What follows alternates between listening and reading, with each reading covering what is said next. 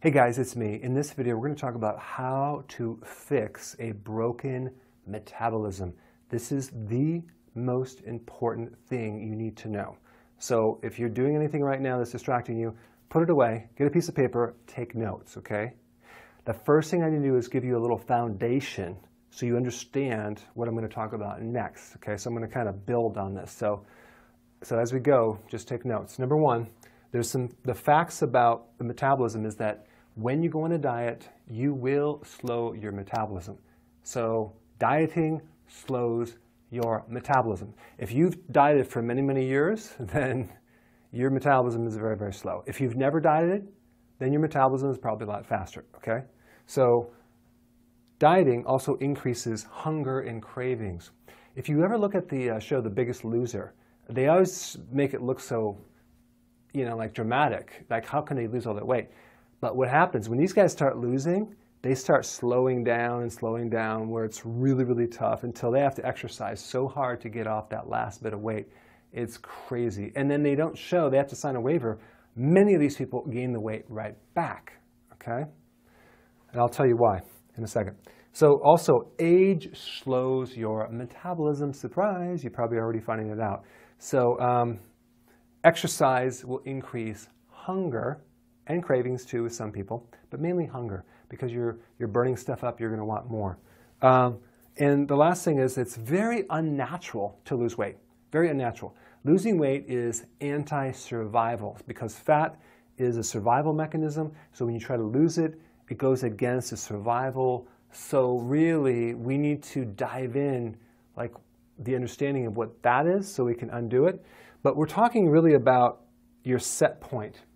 And the set point is the point at which your body very likes to be weight-wise. It just settles into a certain point. It doesn't like to go below that. It might not even go higher than that, but it likes to settle down at a certain point.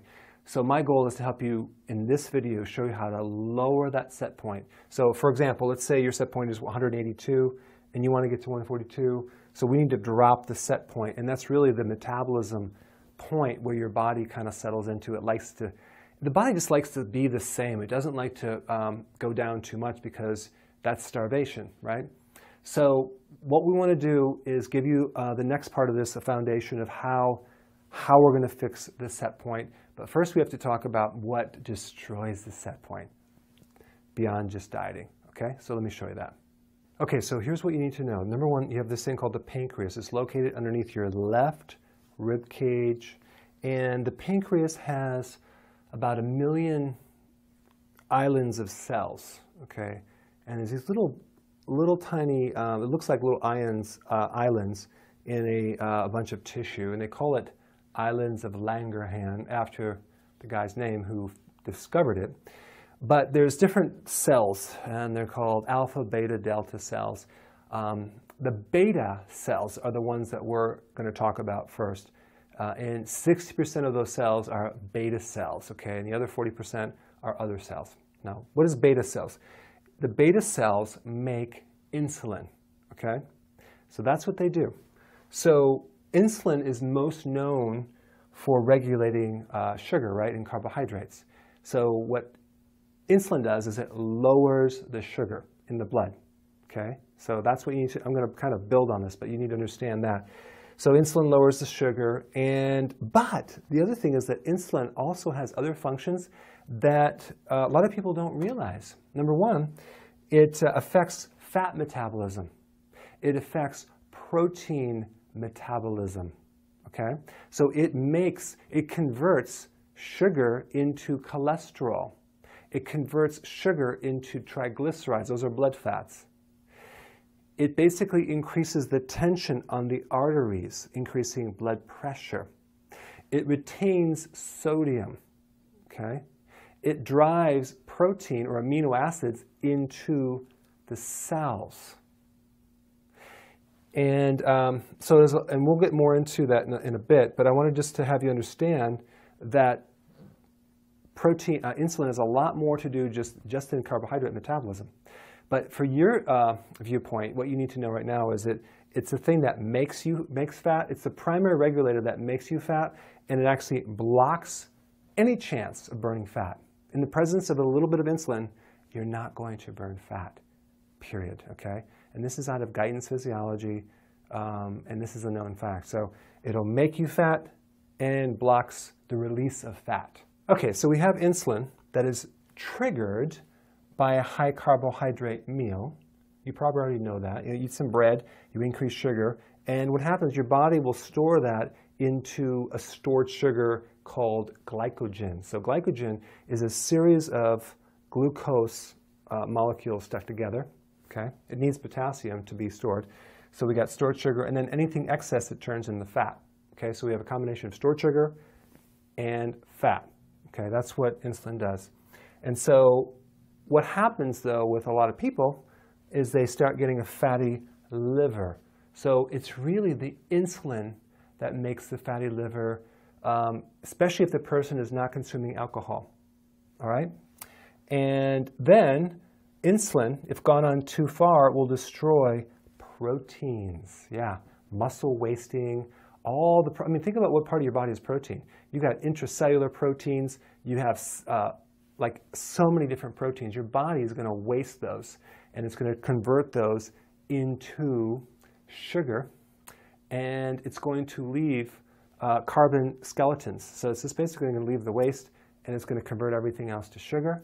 And basically, that's what destroys a diabetic, is that they get clogged arteries, a stroke, they have their kidneys fail, and then they have protein destruction. That's why they usually have protein coming out of the kidneys, and they destroy that. And so you have everything that kind of spills off into the rest of the tissue. So it's a very ugly, destructive disorder. And then what happens normally, is supposed to happen, is before a meal, you should have a blood sugar between, let's say, 75 and 90. Like, it's say 80 and 90, okay? But normal, also, it can go up to 100. So let's say between 80 and 100. That's normal before you eat, okay? What happens, though, when you eat, the blood sugar should normally spike up to like 120. It can even go up to like 140 after a meal, okay? But the closer you get to 140, the more you're becoming a problem. So if it's above 140, then you become more diabetic, because of diabetes, you have this spike in sugar because the insulin's not there to keep it in check. So it's out of control. So what happens normally is you eat, it kind of spikes to 120, and then it comes back down to normal after 2 to 3 hours. That's normal because the insulin controls that blood sugar. But in a diabetic situation, it raises too high, out of control. You get tired, brain fog, and then it takes a long time to come back and reset. Okay? So now let's go on to the next part. High insulin over time, or plus time, equals insulin resistance. Now, a good analogy would be, let's say you live underneath a train track, and there's a train that goes over your house. And you live like, there's like a metro or something. And at first you can't sleep because it's so noisy. But over time you become desensitized. You don't hear it anymore because you get used to it. So same thing being exposed to an antibiotic. You become antibiotic resistant, okay? So when you have too much of a hormone, especially insulin, the receptor that's supposed to receive that hormone gets altered, it compensates, it downgrades, so it doesn't absorb it. So basically, your body's trying to reject insulin because it's too high, okay? So what causes insulin resistance is too much insulin, okay? So you have a situation where you have too much insulin, but you also have not enough insulin in certain places of your body, like in the cells and in the blood, but we have too much insulin in other places. So you could have symptoms of both hyper and hypoglycemia. Interesting. So let's go through the symptoms. Fatty liver, okay? If you have a fatty liver, you have insulin resistance. If you have insulin resistance, you have a fatty liver, because one thing will also cause another. Because some of the fat in the liver actually releases certain inflammatory responses that make you insulin resistant. So it's really a nasty double-edged sword. Brain fog, okay? High fasting insulin. So even when you're not eating sugar, the insulin is still high in certain places of your body. Remember, insulin blocks fat burning? Okay, belly fat, bloating, digestive issues, sleep Sleepy after a meal. Let's say you eat lunch and you have to take a nap. That's classic insulin resistance. High blood pressure. Why? Because insulin causes tension within the arteries. Cravings and hunger. Well, wait a second. That's a low insulin situation, but it's an insulin resistant symptom, but it's really certain parts of your body have a low insulin because the cell won't let it kind of connect. So you're basically craving and hungry all the time. Dark pigment in your folds, in different folds of your body, like your groin, your armpits, your neck. You have a little darker pigmentation. That can happen in advanced stages. And hunger between meals. So you can't go a long period of time without getting hungry or having a blood sugar issue. That's insulin resistance. So insulin resistance is the single biggest problem that controls your set point. It destroys your set point, okay? Why? Because insulin is the hormone that tells your body whether to burn fat or not, okay? It's going to become more clear as we go through the next part too. So insulin increases fat, prevents the burning of fat, and controls and destroys your set point. Other than that, it's perfectly fine. Let me show you the next part. Okay, so now the big question is, what causes insulin resistance, okay? High insulin, but what causes insulin to spike, right? You already know it's sugar, but there's some other things that will increase insulin as well. And that would be protein. Some types of protein more than others, okay? And what I'm talking about is see, protein doesn't trigger glucose. So you probably heard of the glycemic index, right? Well, that's the level of the foods that trigger the sugars. But have you ever heard of the insulin index? Completely different. Okay, I'm going to talk about that in the next section. But the point is there are other factors that will increase insulin that don't increase glucose. This explains why you probably are eating healthy, no sugars, and you're still not losing weight. Now, before you freak out and say, hey, now I have to give up protein, hear me out, okay, because there's some other solutions. But the point is that, especially if you're eating a large amount of proteins, but protein does trigger insulin to some degree. If we look at the different types of proteins, well, let me just say that to the next one. But gastrointestinal hormones, what does that mean? It means that there are hormones in your GI tract that also increase insulin. So really, every time you eat, you increase insulin, okay? So there's a couple of foods that don't increase insulin. I'll get into that in the next section. But the point I'm trying to make is that there's other things that are messing you up other than just the sugar. Estrogen increases insulin as well. Yeah, that explains why women, when they get pregnant, they go through the menstrual cycle, they get fatter, okay? Especially if the estrogen is too high. So, so we're going to talk about the insulin index in the next section. All right, now check this out. This is the insulin index, okay? Very different than the glycemic index for the most part. But look at butter. It's 2%. It's very, very low. It barely triggers insulin at all, just slightly, okay? Olive oil, 3%. Coconut oil, 3%. So really all the fats there's no stimulation. And this is why you can get away with eating the fat more than going low fat. Because watch what happens as we go up the scale. We have low-fat yogurt, 76%. So when you go low-fat cheese, we get rid of the buffer for the insulin, and the protein is higher, and you get more insulin. So all these low-fat things at the store are creating insulin problems because they're not using the fat as a buffer for insulin. And that's why even the ice cream recipe that I have is that the heavy cream. Look at heavy cream is 4%, okay? That's low. It doesn't stimulate insulin.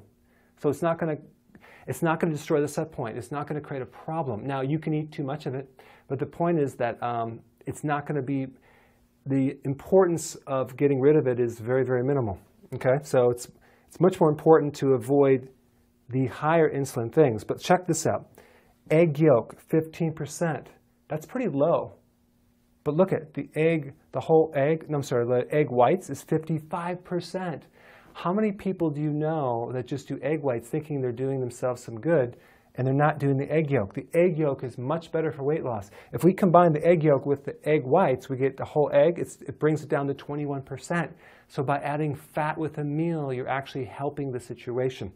Now, it is true when you go through ketosis, you could be burning your own your dietary fat and not your own fat, but don't be afraid to consume whole things. Don't go lean at all, okay? Don't be afraid to use some butter. Don't be afraid to use some of these products. So look at this. We got pecans, very, very low. Bacon, 9%. See, in your mind, you're probably like, well, I need some lean bacon. No, you don't. You want the fattier bacon, because the leaner the protein, the more it spikes insulin. Peanut butter, 11%. Cheese, 15%. Turkey, 23%. Berries, 47%. Look at beef, 51%. So these people that do the Atkins diet, let's say they do it the first time, it works. The second time, it doesn't really work as well. The third time, it doesn't work at all. Why? Because dieting slows the metabolism. It destroys the set point, and they're actually increasing their insulin. Not as bad as a sugar person, but that's really what happens. Look at apple, 75%. Low-fat yogurt, 76%. Banana, 84%. Whole wheat bread, 96%. Baked beans, 100%. Potatoes, 121%. I'm going to give you a download. You can download this page in the download section, so you have a whole list of this. And I will also share in the extra section some food plans to show you what food you should be eating, just to take it one step further, okay? Now, so I'm just bringing your awareness up that there are foods that are messing you up that are not necessarily sugars, okay? And I want to show you next this one little point here, which is very, very, very important. And I know I kind of spent a lot of time getting to this point, but this is the most important point of this whole presentation. Okay, so if high levels of insulin over a period of time cause insulin resistance, then what happens is we have breakfast, lunch, and dinner, right? So here's the problem. When we eat, even the hormones in our digestive tract spike insulin. Boom, okay, so we know we're going to get rid of the sugar and all that, and that's great. But if you snack in between the meals, if you're snacking, even with healthy things, okay, you're spiking the insulin. So we never have a chance to correct insulin resistance. So you must shoot for 3 meals a day or 2. Not to lower calories, because we're going to increase some fat, but simply to correct the insulin resistance. Now, how do you know if you have insulin resistance? Well, all those symptoms. If you have belly fat, if you're going to have a fatty liver. If you have a fatty liver, you're going to have insulin resistance. If you have insulin resistance, you're going to have a fatty liver. If you have fatty liver, you're going to have visceral fat around here. So it's all kind of connected. So the point is that you want to shoot for only doing 3 meals a day, okay? That's number 1. But here's the thing. Some people, when they get up in the morning, are not hungry. So don't eat. Even though the breakfast is the most important, your breakfast might be delayed until lunch. If you're not hungry in that morning, don't consume any food. Only eat when you're hungry. This is a lie to state that you need 6 meals a day. It's just going to screw things up. So we don't eat until we're hungry, and then we eat. Okay? Now, if you want a little snack, let's say sugar-free chocolate or whatever, you can eat that right at the end of the meal, but not in the middle of the meals, not between meals.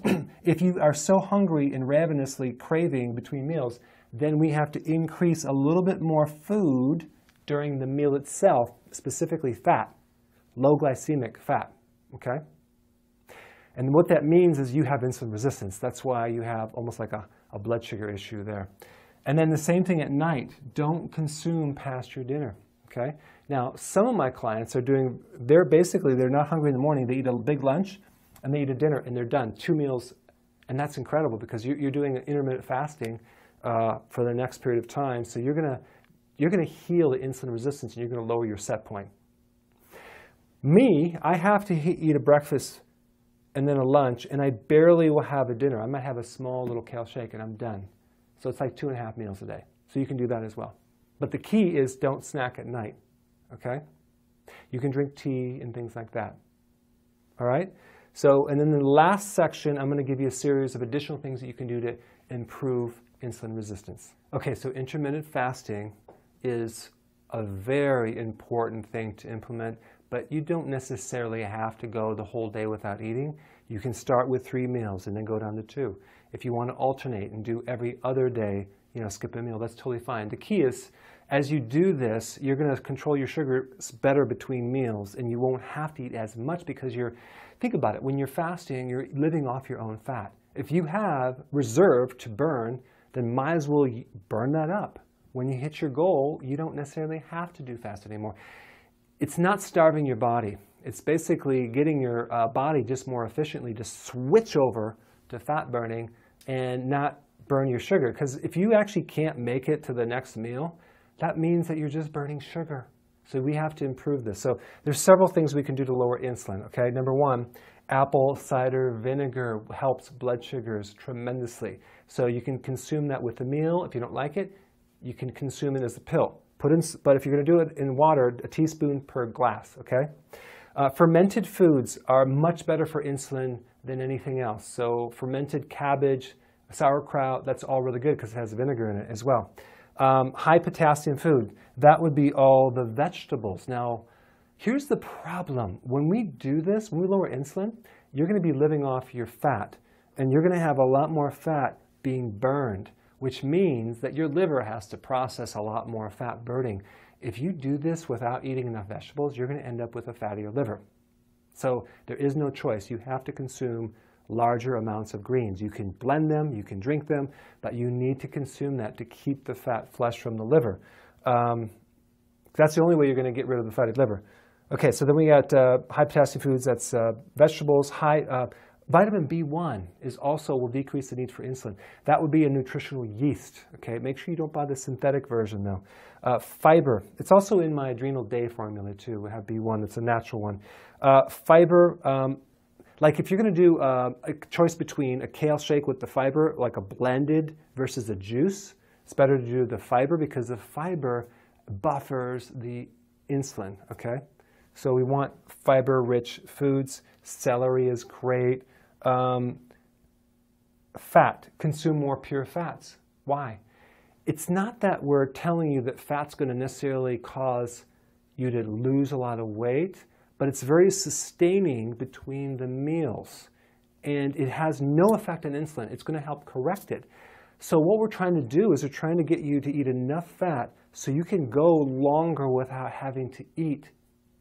The reason why we're going longer is so we can reverse the flow and not have sustained persistent insulin, but have like a low insulin situation. Because if you have diabetes and you constantly have high sugar, well, if you don't eat, you're not going to have high sugar.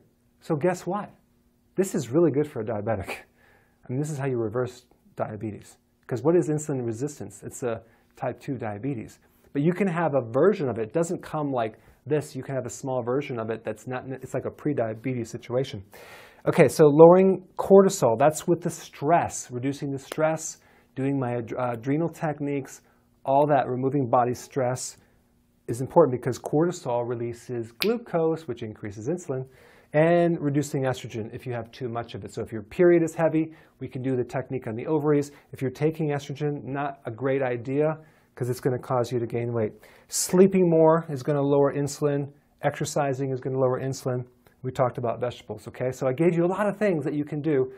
Go ahead and start with the intermittent fasting of at least 3 meals and no snacks, and then try to go 2 over time, okay? And watch what happens. Your set point is going to go down. This is how you fix a broken metabolism.